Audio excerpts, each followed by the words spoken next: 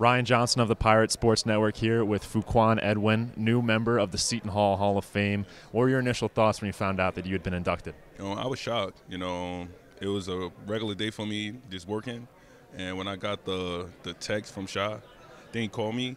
Yeah, I was pretty shocked. Yeah. He's the one that reached out to you and told you the news? Yes, yup. He hit me up on Instagram and then told me to reach out to him with his number. Then we told me, I was lost for words. Yeah. How would you describe your relationship with him, not only back then but also to this day? It's pretty nice. We got a good tight relationship. Sha is more of a player coach. Like coaches could relate to him. He could connect well with the players. So just having that relationship on and off the court is pretty good. How do you think that he really elevated your game when he was coaching you here at Seton Hall? He did in a good way, because he challenged me every day. One thing I lacked my years here at Seton Hall was ball handling, and Sha being a guard, and he tried to focus with me on that, because, I didn't half go on it, but it wasn't really my priority, but he challenged me every day.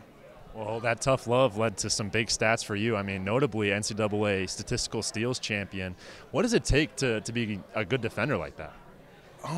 Good question. I say just anticipation and trying to throw the guy off, making him think that I'm not looking. Basically just trying to fake him out, But my awareness is, I say it's impeccable. You'd say it's impeccable, in your opinion. What would you say your favorite memory is from the Prudential Center? From the Prudential Center, I'd say when we played UConn. I think when Tom Mayan had got the late steal, then kicked it out for me for the step back three.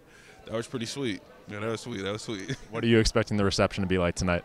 I think it's going to be pretty cool. It's a must-win game for the Pirates tonight. So, with everything, with that on the line, and then with the Hall of Fame, whatever we won today, should be awesome. Should be awesome. Then I haven't been back here in a while. Moving to Georgia with my family. So I'm just glad to be home. Seton Hall is home. Glad to be home indeed. Fuquan Edwin, Seton Hall of Fame class of 2024.